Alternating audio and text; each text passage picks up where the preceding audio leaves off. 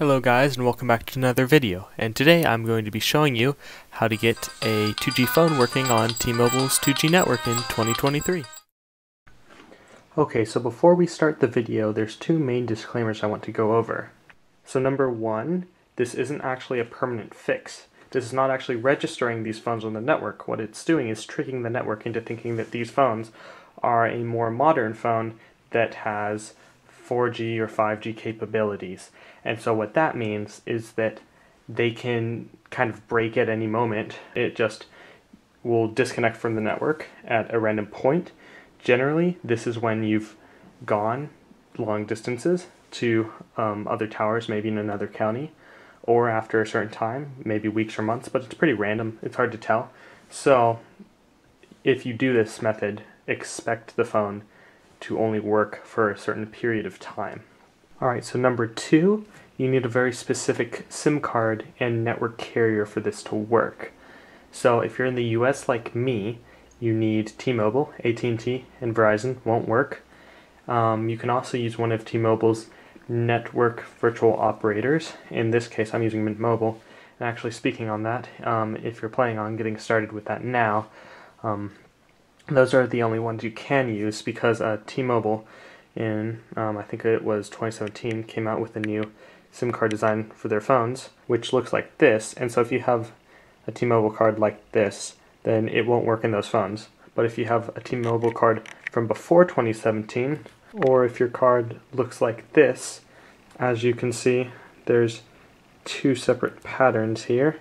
So you want to make sure that your card has this one, otherwise it won't work in the phone. If you put this one in, it's just going to say invalid SIM card or something like that.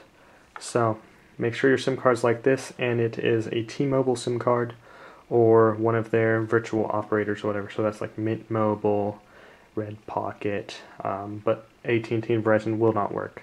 So with that being said, let's get into how to do this. Okay, so the first thing you're going to want to do is get yourself a modern phone and then put the SIM card in the phone. As you can see, this is currently getting 5G. So after that, what you want to do is go into your settings. You want to go to connections, and then you want to go to mobile networks, and then in this menu you want to change that network mode to 2G only. And then it's going to look like you don't have any signal there, but then what you want to do is open up the call app and then call voicemail. And it should go through to voicemail. If it doesn't, then give it a few tries.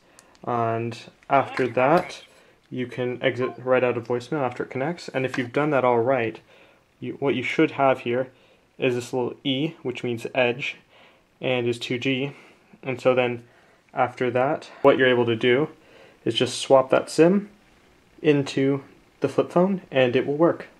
Then get your phone, take it apart, and make sure the SIM card that you get should come with a few different sizes.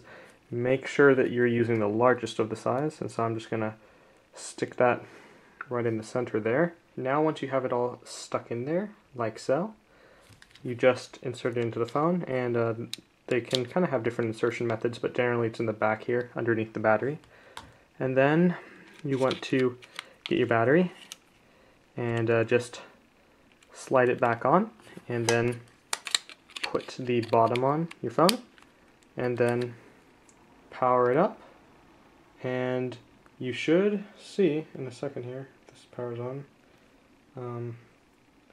After it goes ahead and loads and everything here, you should see, now it's going to search for the network for a minute, and then as you can see, T-Mobile, it's not actually T-Mobile, it's Mint, but this phone is stupid, and you're going to have signal, and see, now we have edge, which is the maximum this phone supports, which is just between 2G and 3G. Okay, so just to show you that this is fully working, I'm going to go ahead and call that phone right there.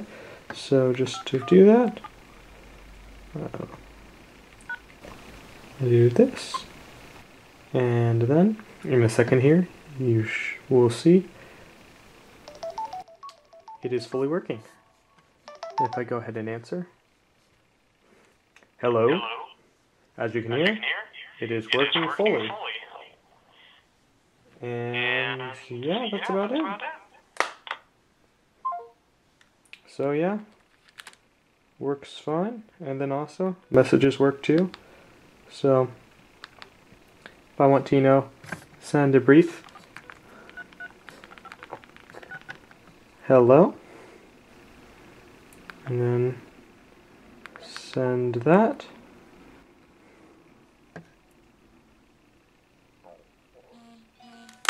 As you can see,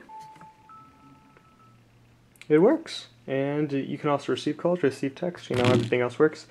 If enough people want, I can make a video on setting up MMS so you can send photos and receive photos.